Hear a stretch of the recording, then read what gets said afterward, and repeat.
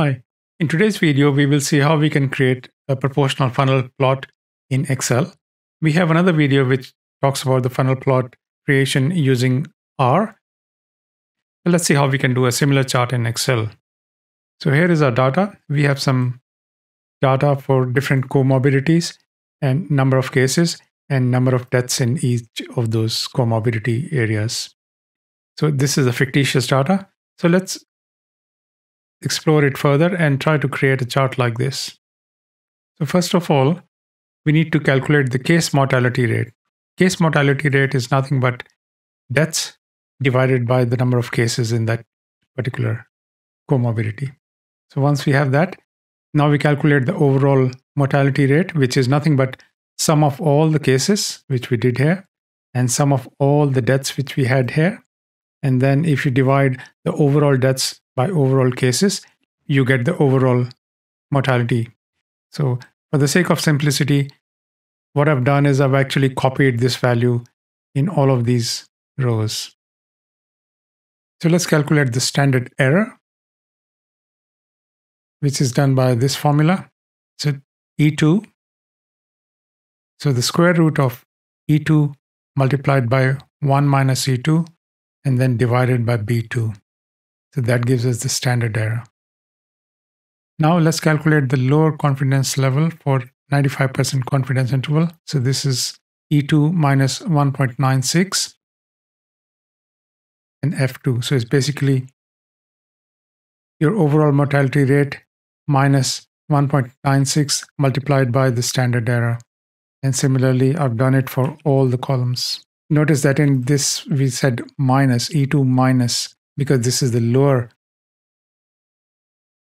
line of the lower envelope. Now we want to calculate the upper one, which will be E2 plus 1.96 multiplied by F2. Similarly, we would like to calculate the 99.7% confidence intervals as well. And that can be done by, this can be done by E2 minus 3 star F2, or 3 multiplied by F2, which is your standard error. Notice that in the 95, you used 1.96, and in the 99.7, you're using 3 and multiplying it by the standard error. And similarly, we have the upper confidence level. In this case, we were using minus, and in the upper one, we are using the plus. And now our data is ready. This is all we need to create a chart like this. I'm going to highlight everything and say insert, maybe a line chart. So that'll do. Make it bigger. Now let's see, do we need this? This is the cases. We don't need this. So I'm just going to delete this. And this is the deaths. Do we need it? No, just going to delete it. So now it's looking a bit more into shape. Now, this is the UCL, or upper confidence level interval, for 99.7% confidence intervals.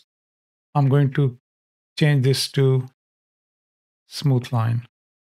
Similarly, this is the UCL 95. This is going to be smooth as well.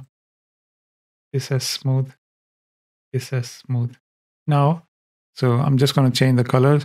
So starting with this, let me make this as red color. So the last one, which is up the lower level of this 99.7, would also have to be colored as red. So it makes sense now. And maybe these ones can give any color. Let's say this orangish color. And this also. And this, what is this? This is the overall mortality rate, which is a straight line, because remember we copied all these values up there so that we could actually get a straight line there. I'm going to change this into either gray or a black. And this is the most important bit. This is the actual case mortality rates. And we would want this to be represented in this into an XY scatter plot. And most important bit, uncheck this. We don't want a secondary axis. We just want to have everything on the same axis. This is what you get. These are the individual case mortality rates. I can right click on that. So I'm going to say add data labels. and click on this. Now we suddenly got the values which were represented there. But let's change them. And how do we change? If I select these points, and I can say add data labels. I'm going to add data labels now. And let's go and format the data labels again. And this time, where do we want to see the data labels? We don't want to see the legend key because the dots are already there. We have the Y values. We want the X values so that we know this is for renal, this is for Down syndrome, this is for asthma, obesity, etc. And number can be formatted as percentage. I think now it's making sense of this chart. I can do a bit more. I can change the position of the label. I can center it. I can put it on the left side of it, above it, or below it. I think above or below looks all right. So I think this will do. So, and then you can obviously change the chart title.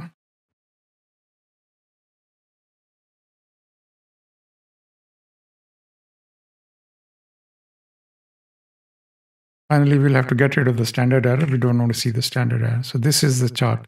Now, what is this telling us? This is telling us that though there are different proportions, for example, renal has very less cases and very less deaths. And on the other hand, you have cardio, which has very high number of cases and more number of deaths. So this is actually comparing all this disproportionate data.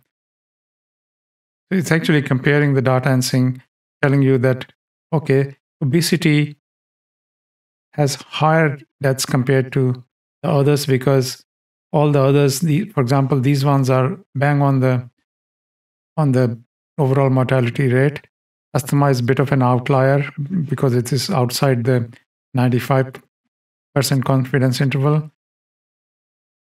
Obesity is also on the higher scale. So asthma is on the lower side of the scale. That means the deaths are much less compared to the overall deaths or compared to the other individual comorbidities which are higher. And obesity seems to have excessive deaths, and this is above 95% confidence interval. And pneumopathy has very, very low number of deaths.